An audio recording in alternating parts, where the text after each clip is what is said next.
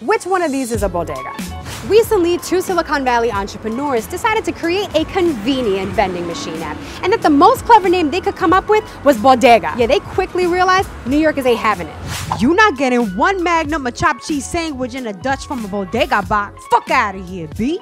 This ain't no fucking Bodega. We're the Bodega cat. Get this out of here. Unsurprisingly, they issued a weak-ass statement saying, "We did our homework, spoke to New Yorkers, and even issued surveys assuring that the term bodega was not offensive." It's clear that we didn't ask the right questions to the right people. Is it?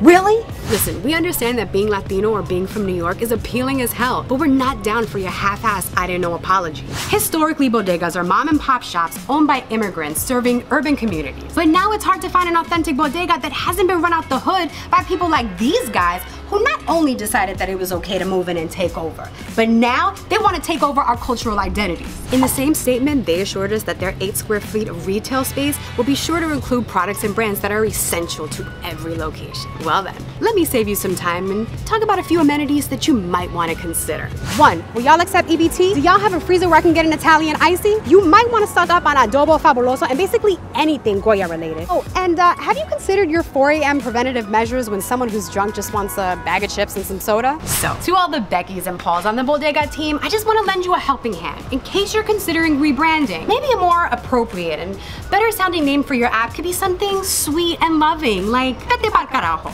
which translates to your friendly neighborhood grocery store.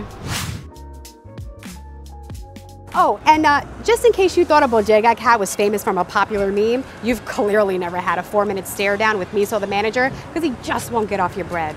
Just saying.